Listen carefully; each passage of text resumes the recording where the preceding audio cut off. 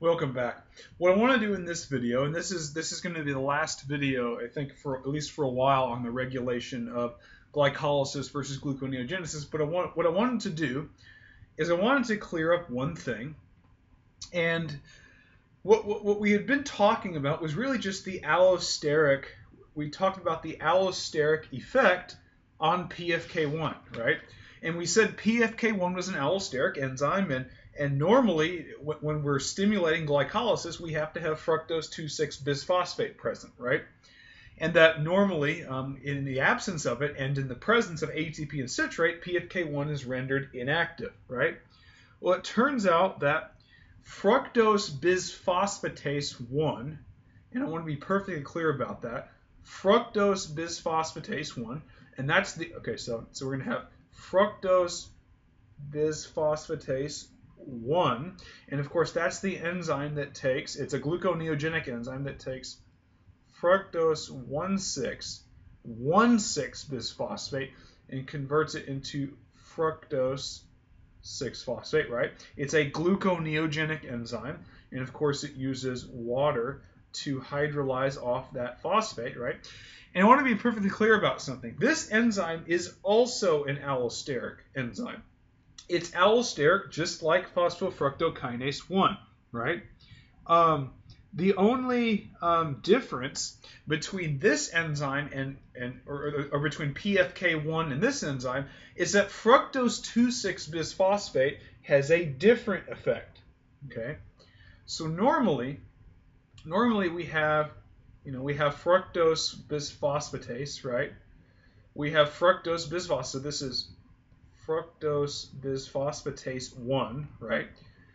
And essentially, let's say that here's the allosteric site for, for fructose 2,6-bisphosphate, right? Now, essentially, and remember, what did fructose 2,6-bisphosphate do? Well, it activated glycolysis, right? It activated glycolysis, and I always mentioned that it inhibited gluconeogenesis. But right now, we're going to find out why it inhibits gluconeogenesis. And the reason is that when fructose 2,6-bisphosphate binds to fructose bisphosphatase 1, it changes the conformation enough to where, and actually let me do this. Let me designate fructose 1,6-bisphosphate as this. Okay, because normally, remember, fructose bisphosphatase 1, its substrate, or its only substrate, is fructose 1,6-bisphosphate, right?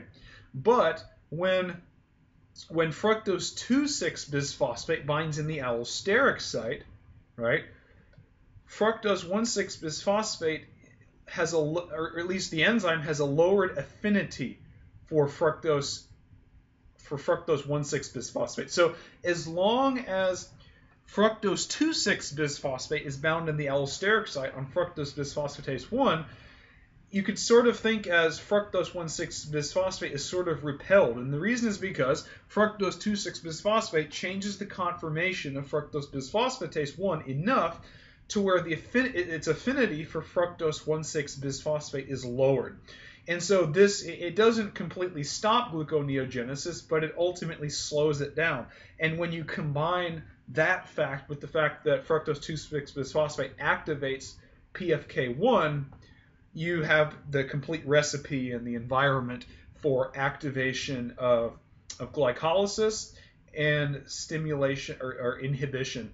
Activation of glycolysis and inhibition of gluconeogenesis. So really the key here, I just want to underscore again, is that fructose 2,6-bisphosphate activates glycolysis, inhibits gluconeogenesis.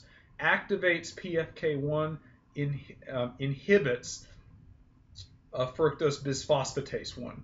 So one of the things that's important to understand is that the way that it stimulates glycolysis is by activation of PFK1, right?